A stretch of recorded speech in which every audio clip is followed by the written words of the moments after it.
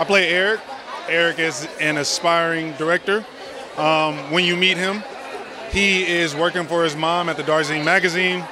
He meets Jenna at a party, and Jenna basically helps him find himself in this beautiful rom-com story.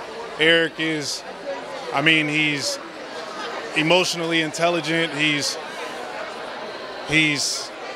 a great dude, and he's very mature for his age, and I'm excited for people to see somebody that's so relatable as well in this story. Man, it was fun. She's just super cool, super professional. Made me bring my A game, you know what I'm saying? But overall, she's just a cool person, and she knows how to have fun on set. Like, she's assertive when she's supposed to be, but when it's fun, it's really fun, so I really appreciate it. Man, you're gonna get good music. You're gonna get a great backdrop in New York City, great story, unique, dynamic story. It's gonna be beautiful. You're gonna love it. Man, I mean, you're gonna get a beautiful rom-com, and you're gonna get laughs. Yeah. Ah, man, favorite moment is, I think, shooting on the Brooklyn Bridge. Yes, shooting on the Brooklyn Bridge.